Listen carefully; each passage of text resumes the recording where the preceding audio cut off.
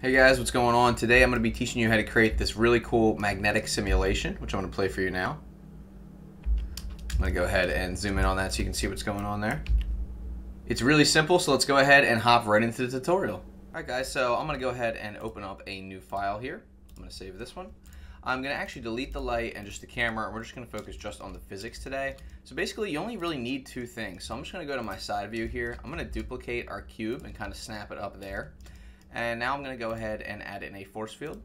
And now I'm also going to control snap my force field, G, Z, control, and just snap it to the cube. So we have our force field right here, and this is our cube that's basically going to be the magnet, right? So first thing we want to do is go to our force field settings on the right here. For the strength, I'm going to choose -200. I'm going to go ahead and click on our top cube here, and what I'm going to do is I'm actually going to add in a rigid body. I'm going to make this a passive rigid body, and I'm going to add in a collision. You don't have to adjust any settings. And then I'm going to go ahead and click on this bottom cube. I'm going to add a rigid body, make sure that it's active, and then a collision. And now what we want to do is go to our physics settings, turn gravity off, click this drop down for rigid world, and I'm just going to make the speed 10. And now we should have a magnetic simulation if we did everything correct. Just like that, you can see that our bottom cube is attracted to the top cube.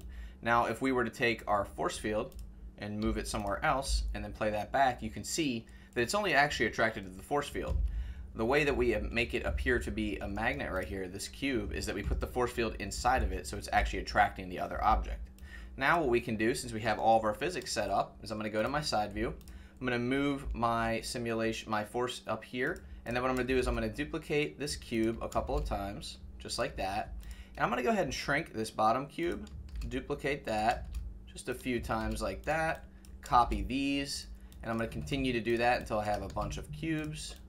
I'm going to also make them a little bit smaller, and I'm going to go ahead and duplicate this just a few more times to show you guys. I'm going to go ahead and save this real quick as simulation, and then I'm going to go ahead and play this back, and now watch what happens.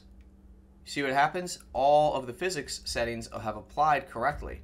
And as you can see down here, if you look at your timeline, you'll see this little orange bar. This just means that basically the physics have what do you call it, baked.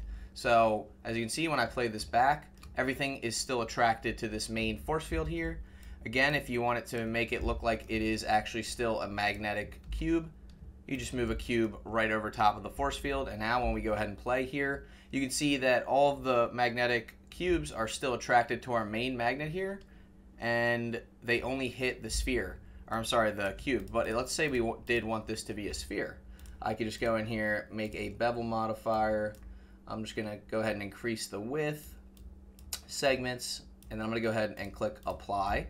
I'm going to go ahead and scale that up, object, apply, scale. And then if I go ahead and press play, as you can see, we have the same effect, but now our cubes are interacting with a sphere. As you can see, it takes a little bit longer to render because there's so many subdivisions.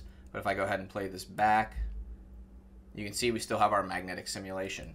And guys, it's really that simple. Again, you don't have to have your object up here. You can just have the force field, and you're still getting the same effect. So that's literally all there is to it, guys. Super simple, quick tutorial. I just wanted to show you kind of how that works. And then, yeah, you can go ahead and add materials. You can pretty much do whatever you want. Once that orange bar goes all the way across the bottom, even though it's not showing up right now, that means you can just easily play back your whole simulation.